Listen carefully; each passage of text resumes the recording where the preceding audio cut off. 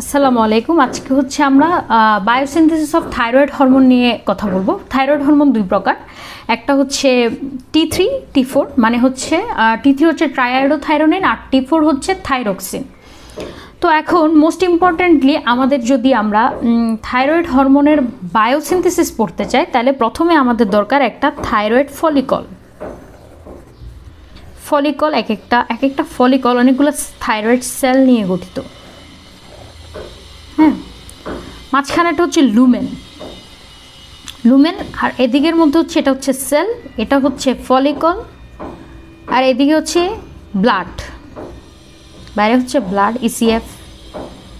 হ্যাঁ, তো এখন বায়োসিনথেসিস এই যে এখন আমার যে ইম্পর্টেন্ট জিনিসটা দরকার সেটা হচ্ছে আমার এই থাইরয়েড হরমোন তৈরি করার জন্য আমার দরকার আয়োডিন এবং হচ্ছে টাইরোসিন নামক অ্যামাইনো অ্যাসিড। ঠিক আছে, তো এখন আমার হচ্ছে এই আয়োডিন আর টাইরোসিন প্রথমে লাগবে। তো প্রথমে যেহেতু লাগবে আমি এই জিনিসটাকে একটু বড় করে দেখাবো। এই যে সেল, তার মানে সেলের বাইরে হচ্ছে ব্লাড ইসিএফ আর এর মাঝখানে হচ্ছে লুমেন। তাহলে এটা হচ্ছে আমার সেল, ধরলাম এটা আমার সেল, তারপর এটা হচ্ছে আমার লুমেন আর এদিকের মধ্যে হচ্ছে ব্লাড বা ইসিএফ।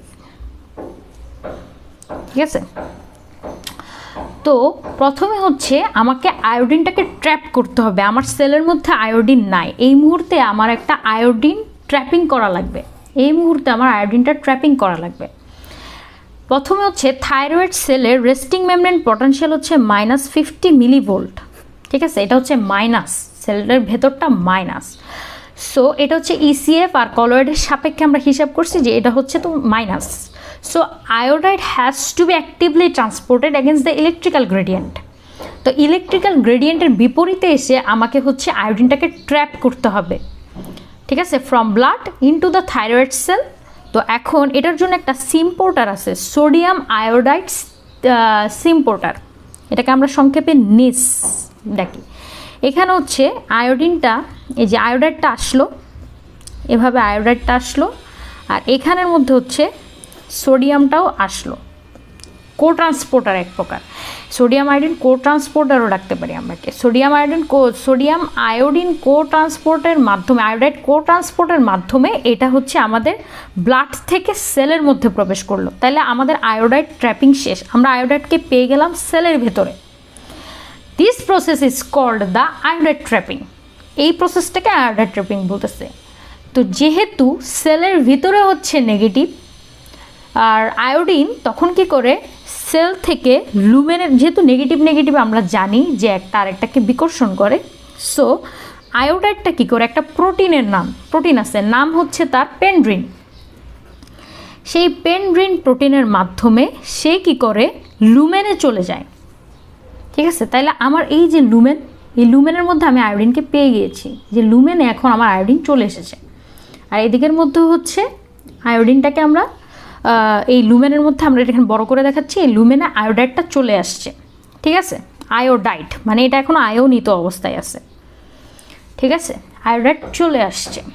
এখন যেটা ইম্পর্টেন্ট, আবার এই পেন্ড্রিন প্রোটিনটা যখন আসে, পেন্ড্রিন প্রোটিনের সাথে তখন একটা ক্লোরাইড আবার লুমেন থেকে সেলের ভেতরে প্রবেশ করে, সেটা এখানে ইম্পর্টেন্ট না দেখে আমি দেখালাম। পরবর্তীতে এই যেটা আমার যে টাইরোসিনটা আবার অনেকগুলো 70টা টাইরোসিন মিলে তৈরি করে হচ্ছে থাইরোগ্লোবিউলিন নামক একটা গ্লাইকোপ্রোটিন। তাহলে 70টা টাইরোসিন এরা সেলের ভেতর থাকে, এরা মিলে তৈরি করে থাইরোগ্লোবিউলিন নামক একটা glycoprotein. It is formed in the thyroid sell. এটা থাইরয়েড সেলের মধ্যে ফর্মড হবে and is secreted into the lumen of the follicle by exocytosis. ফলিকলের লুমেনে এটা কি করলো, এক্সোসাইটোসিস হয়ে এটা প্রবেশ করলো থাইরোগ্লোবিউলিনটা। তাহলে আমি লুমেনের মধ্যে এখন আয়োডাইডও পেয়ে গেলাম, থাইরোগ্লোবিউলিনও পেয়ে গেলাম। ঠিক আছে, এখন আমার লুমেনের মধ্যে সকল কাজকর্ম হবে। সো আমি দেখি যে এখন আয়োডাইডটা আবার পারঅক্সিডেজের প্রভাবে H2O2 পার অক্সিডেজ, তো H2O2 থাকে পারঅক্সিডেজে, ও কী করলো H2O2 এর প্রভাবে এটাকে আয়োডিনে পরিণত করে ফেললো। ঠিক আছে, এখন আমার আয়োডিন হয়ে গেল। এখন আমার আয়োডিন হয়ে গেল। সো এখন আমার যেটা অক্সিডেশন অফ দ্য আয়োডাইড, এই ধাপটা শেষ। আমার প্রথম ধাপ ছিল আমি আয়োডিনটাকে ট্র্যাপ করলাম সেলের মধ্যে, তারপর এটাকে লুমেনে পৌঁছে দিলাম। তারপর আমার কথা হলো আমি থাইরোগ্লোবিউলিনটাকে লুমেনে পৌঁছে দিলাম, ফরমেশন অ্যান্ড সিক্রেশন অফ থাইরোগ্লোবিউলিন। আমার 3 নম্বর ধাপ হচ্ছে আমি আয়োডাইডটাকে আয়োডিনে পরিণত করলাম। এবার 4 নম্বর ধাপ হচ্ছে অর্গানিফিকেশন অফ দ্য থাইরোগ্লোবিউলিন। এটার অর্গানিফিকেশন করতে হবে, ঠিক আছে? কিভাবে থাইরোগ্লোবিউলিন অর্গানিফিকেশন করব? Binding of the iodine with tyrosine. এই আয়োডিনটাকে, এই যে আমার আয়োডিন হয়ে গেল, এখন থাইরোগ্লোবিউলিনে তো অনেকগুলো টাইরোসিন, 70টা টাইরোসিন। হ্যাঁ, এই টাইরোসিনের সাথে আমি যখন আয়োডিনটাকে যুক্ত করব under the influence of the আয়োডিনেজ একটা এনজাইমের প্রভাবে, তখন এটাকে বলা হয় অর্গানিফিকেশন অফ দ্য থাইরোগ্লোবিউলিন, ঠিক আছে? এখন আয়োডিনেশন at the position of the 3 of tyrosine ring produces মোনোআয়োডোটাইরোসিন, ঠিক আছে? এখন এই যে টাইরোসিন, এটা একটা অ্যামাইনো অ্যাসিড বললাম, এটা এরকম আরও এখানের মধ্যে অনেক লেস্টেজ আছে। তো এখানের মধ্যে 3 নম্বর পজিশনে যেটা যুক্ত হবে সেটাকে আমরা বলতেছি হচ্ছে মোনোআয়োডোটাইরোসিন, ঠিক আছে? 5 নম্বর পজিশনে যদি যুক্ত হয় তখন তাকে আমরা বলি ডাইআয়োডোটাইরোসিন। 3 আর 5 নম্বরে যদি যুক্ত হয় তখন আমরা তাকে ডাইআয়োডো। এখন তাহলে ট্রাইআয়োডোর জন্য কি আমরা 4 নম্বরে যুক্ত করব? মোটেও ব্যাপারটা সেরকম না। ব্যাপারটা হচ্ছে আমার 3 আর 5এই কেবল যুক্ত হতে পারবে, 3 আর 5 নম্বর অবস্থানে। সো একটা মোনোআয়োডো মানে একটা 3 নম্বর পজিশনে যুক্ত হওয়া আয়োডাইডের সাথে আর একটা 3 এবং 5 নম্বর পজিশনে যুক্ত হওয়া ডাইআয়োডোটাইরোসিনের সাথে মিলে যুক্ত হয়ে তৈরি করে ট্রাইআয়োডোটাইরোসিন।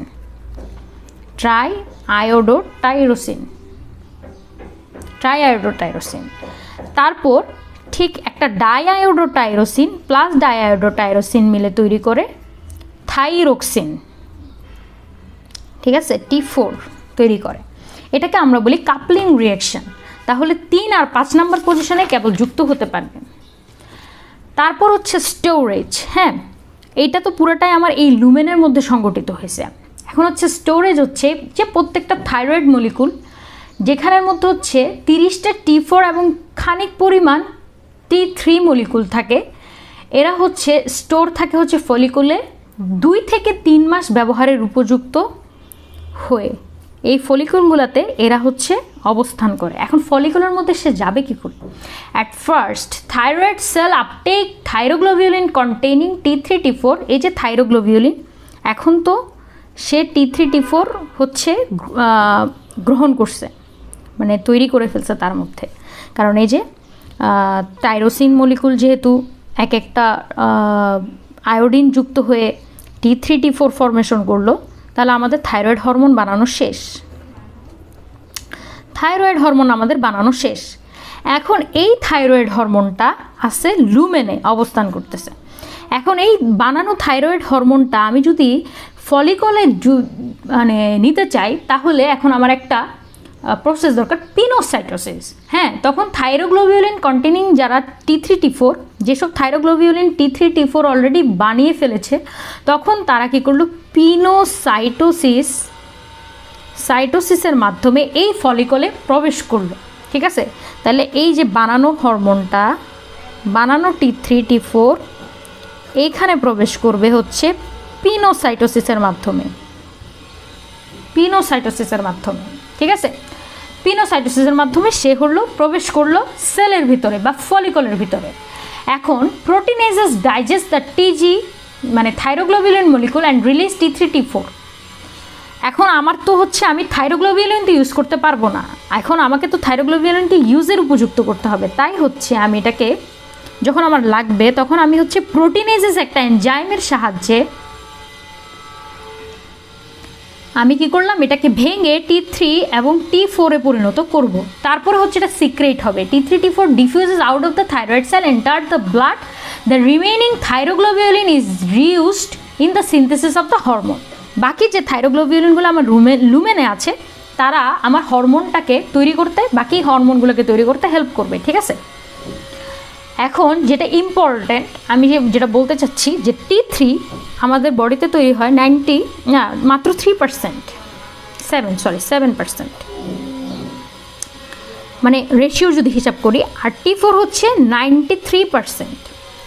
ঠিক আছে, এখন ব্লাডের মধ্যে থাকে T4 বেশি আর টিস্যুর মধ্যে থাকে T3 বেশি। কেন? T3 হচ্ছে এমন একটা হরমোন যেটা হচ্ছে it is free thyroid hormone in the plasma and physiologically active.